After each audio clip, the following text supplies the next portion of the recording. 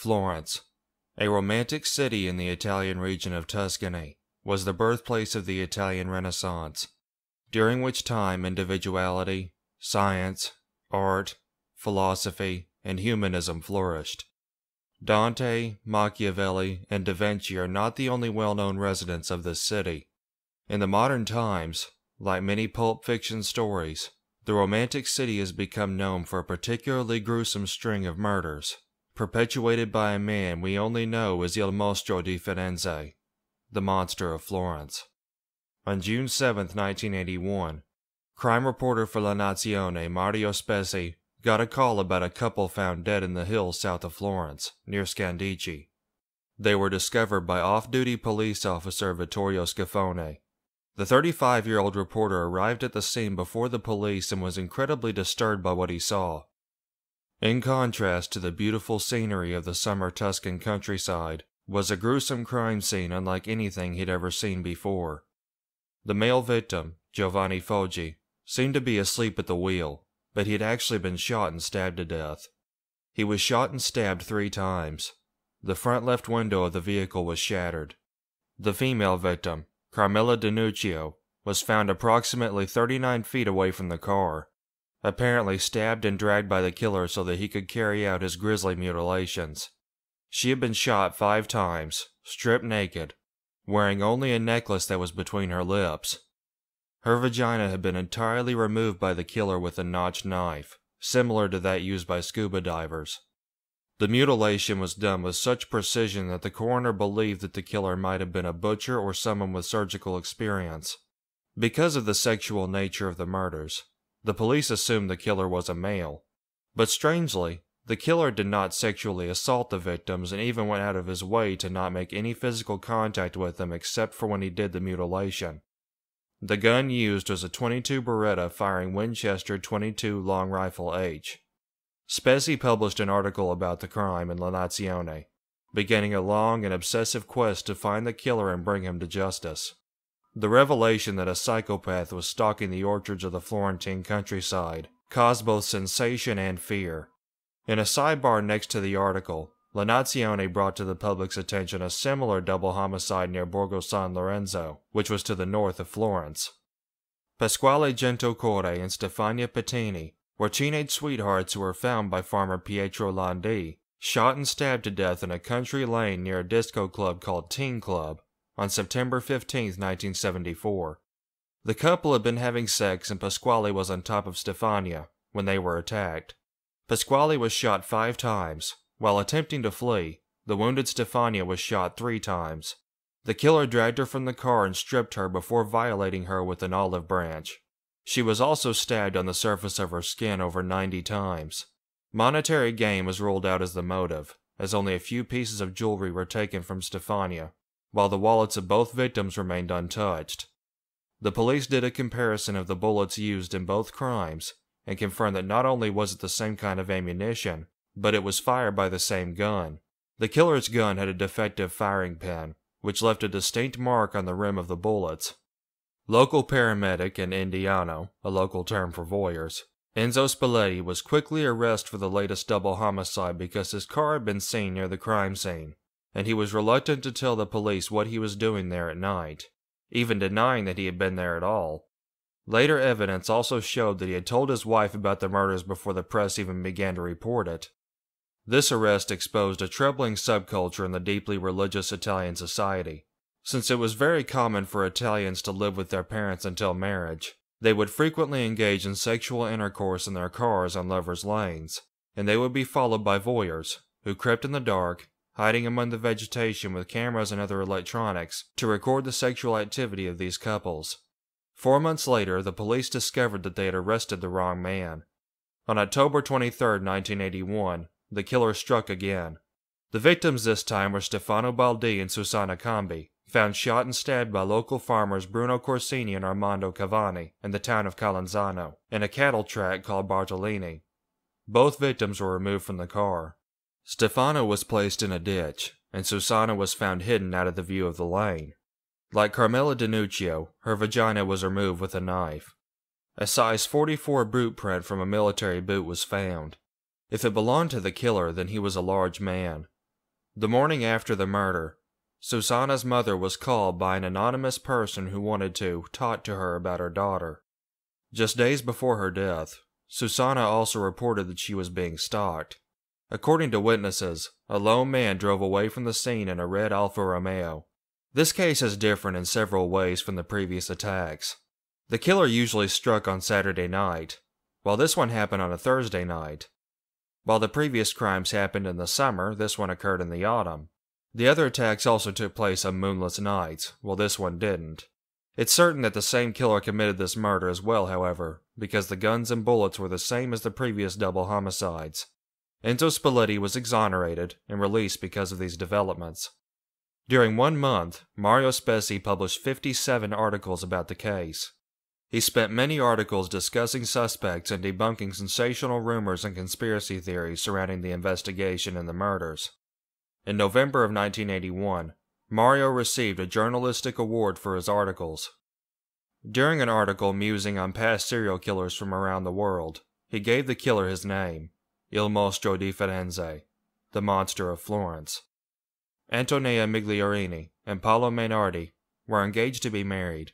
They were nicknamed Venedil, which is an Italian brand of superglue, because of how attached they were to one another. They spent the last night of their life, June 19, 1982, parked by bushes in a busy area of the city of Bacciano, south of Florence. Many friends passed by their car that night and were able to clearly see their friends in the car. Antonella chose this spot out of fear of Il Mostro. Unfortunately, this public area didn't stop the monster from doing his foul deed. When the monster attacked, he shot at them from the front left window and struck Paolo in the shoulder, but fatally wounded Antonella. Paolo made a valiant attempt to escape and made it across the street, but because he was going in reverse, he unfortunately backed into a ditch. The killer then shot out both of the headlights and through the windshield shot Paolo in the head. The monster shot Paolo twice more, and Antonella one more time. The killer was not able to stab the victims or perform his morbid sexual rite on Antonella due to the busy nature of the area. Soon after, some boys driving by saw the car in a ditch and thought that there was an accident. They quickly discovered that this was not the case and called the police. Paolo was still alive when he and Antonella were found, but he sadly died in the hospital. Silvia Dea Monica, a prosecutor, soon got the idea to draw the monster out. She got the newspapers to circulate a false report that Paolo managed to speak out about what happened before he died. After this latest double homicide, an envelope came into Carabinieri station. Inside was a newspaper clipping from the summer of 1968 about the double homicide of Antonio Lobianco and Barbara Locci. It simply said, "Take another look at this crime." On August 21, 1968, Barbara Locci and Antonio Lobianco, two married people, were having an affair. They were parked in a wooded area near Signa, which is west of Florence. Natalino Mele, Barbara's son, was asleep in the back seat. They were ambushed while having sex by a man firing a Beretta 70 series loaded with .22 long rifle ammunition, just like the murders of Il Mostro. When Antonio, who was underneath Barbara, was shot, Barbara attempted to escape before being gunned down when she went to open the door. The killer redressed the corpses and arranged them neatly in their seats. The killer had ransacked Barbara's purse and stole a gold chain from her neck. After the murder, Natalino woke up and found his mother and her lover dead. He fled to a house nearby and knocked on the door. When the landlord answered the door, he said, "Open the door and let me in. I'm sleepy and my daddy is sick in bed. Then you have to drive me home, because my mommy and uncle are dead in their car." The young boy told several different versions of his story. At first, Natalino said that a stranger carried him to the house on his shoulders while singing a popular song to comfort him. Then he claimed he had fled by himself, barefoot in the woods. Then he said that his father, or possibly an uncle, Natalino called Barbara's lovers uncles, had driven him to the house. Another version he told was that his father was there with friends, including a man named Salvatore. Then he changed his story again, and said that no one was there that he recognized. The police at the time believed that this was an open and shut case, and arrested Barbara's husband, Stefano. Evidence against him was a paraffin glove test that showed he had recently used a gun, which led to him confessing to killing his wife. Afterwards, Stefano repeatedly proclaimed his innocence, and accused several of Barbara's previous lovers. Carmela Cutrona, as well as Salvatore and Francesco Venci. Stefano spent 6 years in jail, even while multiple murders were committed using the same gun as the one used to kill his wife and Antonio Lobianco. The police confirmed after receiving the envelope that the gun used in the Loci Lobianco murders was the same one used in the recent serial murders, and that the shells even came from the same box as the ones in the other murders. Mario Spezzi visited Stefano at his halfway house in Verona. He was incredibly nervous and spent most of the time in incoherent rambling, but at the end he said something interesting. They need to figure out where the pistol is. Otherwise there will be more murders. They will continue to kill. They will continue. Mario came to believe that Stefano was present at the killing of his wife and her lover, but he wasn't alone. It must have been a delitto di clan, a clan killing, which included Stefano and his other Sardinian friends. According to this theory, one of the clan developed a taste for murder and continued killing using the Beretta used in the clan murder. The police caught on to this theory. This phase of the investigation was called La Pista Sarda, the Sardinian connection. Francesco, Salvatore, and Giovanni Venci were all investigated, as they were all lovers of Barbara Loci and one or more of them was likely there when she was killed. Francesco was arrested, but while he was in jail another murder took place. The motive for the killing of Barbara and Antonio, according to this theory, was to get vengeance on Barbara, who had shamed them with her promiscuous nature and moving frequently from lover to lover. Things looked even worse for Francesco Venci when it was discovered that after the Migliorini Mainardi murders and the misinformation spread by Silvia Dea Monica, his car was hidden in the woods, possibly with the idea that Mainardi told the police what kind of car his attacker drove. On September 9, 1983, French tourists Wilhelm Friedrich Horstmeyer and Jens Ove Rusch were in Italy celebrating a scholarship Wilhelm won. They were parked in a VW Samba bus in a meadow near Via Giogoli, in the town of Galuzzo. Jens had long blonde hair and was very small, so at a glance he could easily be mistaken as a woman.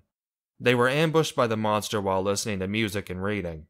The monster then moved to the other side of the van and continued his assault. When he went to stab the victims and perform his ritualistic mutilations, he discovered he'd attacked 2 men, tore up a nearby gay pornography magazine called Golden Boy, and scattered the pieces, and fled the scene. Some believe Wilhelm and Jens were lovers, but this has never been confirmed. Based on where the bullet struck, investigators were able to determine that the monster was 5 foot 10 inches tall. The police at first wouldn't release Francesco Venci, believing that a relative was trying to exonerate him by committing another crime, or that he knew who did it. Antonio Venci was then arrested on firearms charges. Later they were forced to release Antonio, but kept Francesco in jail.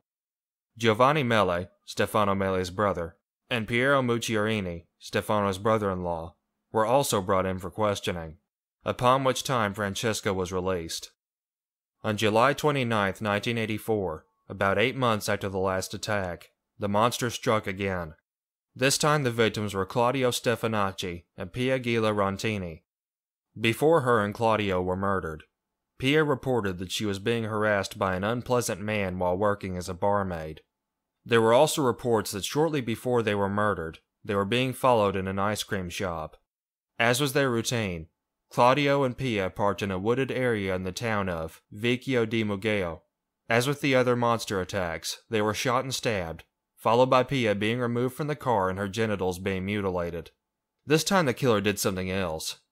He removed Pia's left breast. The monster also slipped up this time, leading to a handprint on top of the car and knee marks on the side of the car. According to these knee marks, the Monster of Florence was 5'9" to 6 foot tall. This murder caused the police to release the rest of the Sardinians. This killing caused public outrage due to the apparent incompetence of the police, which led to the creation of La Squadra Anti-Mostro, a task force made specifically to investigate the murders. A bounty for information leading to the capture of the killer was also placed, for the equivalent of $290,000. This is the highest bounty in Italian history. Warning posters were also placed that warned people to stay away from the hills at night. On September 10, 1985, Silvia Dea Monica received an envelope in the mail. It was a letter, pasted together from letters from a magazine. The sender was the Monster of Florence, confirming his identity by sending a woman's severed left nipple. He said he had claimed 2 new victims and challenged the authorities to find them. The author was apparently uneducated, as he misspelled commonly used words. These victims had already been discovered before the letter was received. Aside from the macabre trophy, no evidence could be discovered on the letter. This attack occurred on September 7, 1985. The victims this time were French tourists Jean-Michel Krivekvli and Nadine Mariot. The couple was camping in a tent near the town of San Casciano. Because they were foreigners and on vacation, no missing persons report was filed. The monster had cut open their tent with a knife. When they investigated the noise, the killer ambushed them with gunfire, killing Nadine instantly and only wounding Jean-Michel. Jean-Michel fled the tent, knocking the killer off balance. But instead of running into the street, he ran deeper into the woods. The killer intercepted him and cut his throat, almost decapitating him. The monster returned to the tent, performing his customary mutilations and removing Nadine's left breast. Dea Monica was so disturbed by this case that she retired from law enforcement. Magistrate Mario Rotea and Pierre Luigi Vigna were the new leads on the case. These 2 men did not get along, which complicated the investigation. Rotea refused Vigna's request to release 2 of the Sardinian suspects, as he stuck to the Sardinian connection theory. Rotea focused on Salvatore Vinci, whose wife Barbina died in 1961 of asphyxiation in Sardinia. It was determined to be a suicide, but everyone in the Sardinian town believed Salvatore had killed her. Rotea, not having enough evidence to try him for being the monster, tried him for the murder of his wife. Salvatore was acquitted of the charges and walked out of court a free man. Eventually, the Sardinian connection was closed, and everyone investigated was officially absolved of any suspicion. The Carabinieri, the Italian military police, was upset by this and withdrew their involvement. Vigna eventually put Commissario Ruggiero Perugini on the case. Perugini came to believe that the Sardinians had the gun but lost possession of it, and that the monster committed the 1968 murder. On September 11, 1985, an anonymous letter directed the police to Pietro Paggiani, an alcoholic farmer. He was described in the letter as a dangerous, violent man who mistreats his wife and daughters.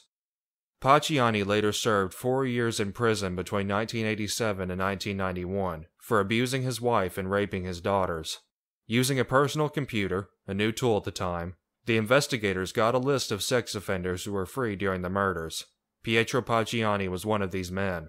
It turns out that in 1951 he was arrested and served 13 years in prison for stabbing a man who was sleeping with his fiancée. He raped his fiancée right next to her lover's dead body. One detail of these crimes that struck Perugini as odd was the fact that Paggiani told the police he had gone crazy when he saw his fiancée's left breast uncovered for her lover. The monster had removed the left breast of 2 of his victims. When Paggiani's house was searched, Perugini saw that Paggiani had a reproduction of Botticelli's Primavera, which depicts a pagan nymph with flowers hanging out of its mouth, similar to the gold chain hanging from Carmilla Danuccio's lips. After searching Paggiani's house for 12 days in 1992, Perugini found an unfired .22 bullet in the garden. In court, experts said it might have been fired from the monster's Beretta. A German-manufactured notepad and soap dish, allegedly belonging to the German victims, was also found. Witnesses also claimed they saw a car similar to Paggiani's near the crime scenes. Paggiani himself also lived near some of the crime scenes. Paggiani was arrested and found guilty for these crimes in 1994 based on this heavily circumstantial evidence. While the public was pleased, some people were skeptical of this conviction, including Mario Spezzi and Paggiani's own wife and children. While his family hated him, they said he spent most of his time at home drunk and abusing them. In 1989, the FBI made a profile of the monster, but this was completely ignored since it contradicted the belief that Paggiani was the killer. The profile was as follows. Male, about 45 years old, comes from the area of the killings. Manual laborer, average intelligence, bachelor, lives alone or with an elderly person, lives near place of first killing, has no relations with women and likely has a sexual dysfunction, may use alcohol or drugs to pump himself up for his crimes. In 1996, Pacciani's conviction was overturned because of how weak the evidence was. The monster was likely impotent, but Pietro Pacciani was a womanizer. Pacciani was a thief and would do anything for money. He even stole the wallet of the man he murdered in 1951, but the monster didn't steal any valuables from his victims. He was 60 years old when the French couple was killed and had a heart condition, so it's highly unlikely he could have caught Jean-Michel, a young sprinter. He was also too short to be the 5'9" or 6-foot monster, as he was only 5'2".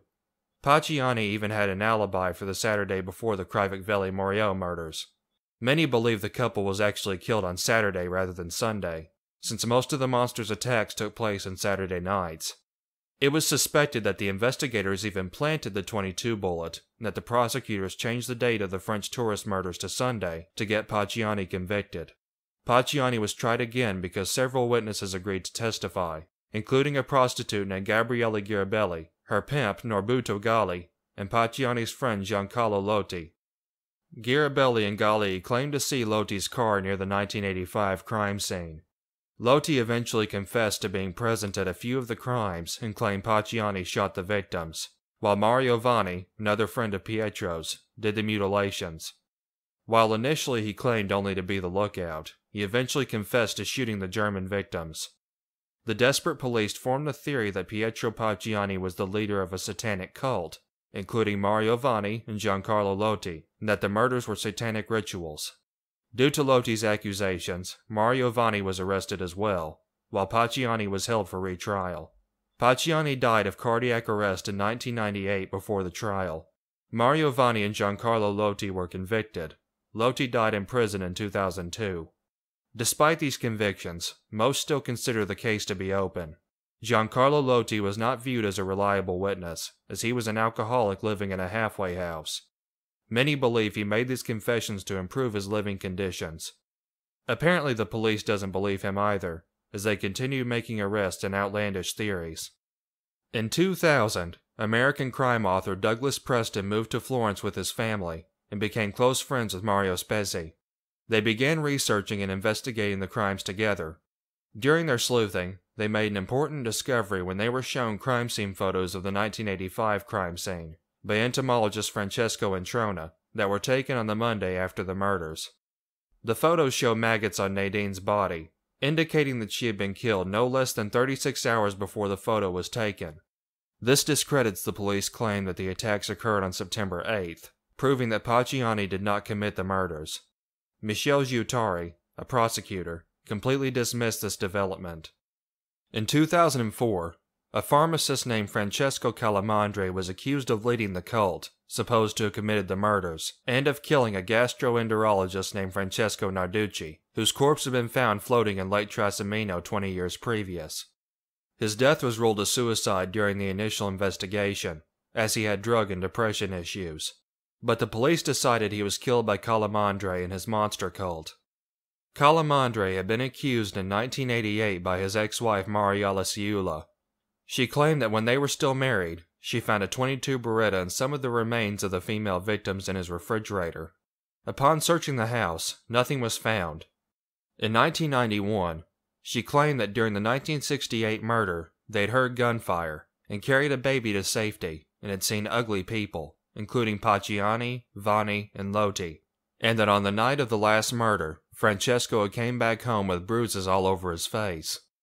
His home was searched again, but nothing was found. In 2000, Mariella was placed into psychiatric care.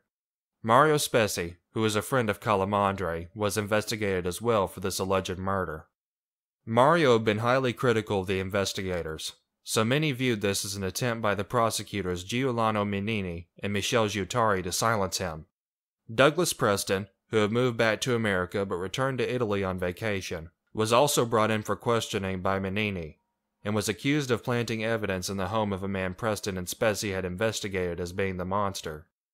The investigation on Preston was suspended so he could go back to America, which he did the next day. Douglas Preston has not been back to Italy since he left that day in 2005. Mario Spezzi was arrested in 2006, then released and cleared of all suspicion due to the public outrage. In 2007, Calamandre was tried and acquitted of the charges, but sadly died in a nursing home in 2009. Douglas Preston and Mario Spessi's true crime novel The Monster of Florence was published in 2008. Fortunately, the corruption of Manini and Giuttari caught up with them. They were tried and convicted in 2010 for abuse of power. Sadly, Mario Spessi, who had done so much to get to the truth about this disturbing case, passed away on September 9, 2016, after a long illness. The Monster of Florence has not committed any confirmed murder since 1985, but he has still not been brought to justice after his 17-year reign of terror.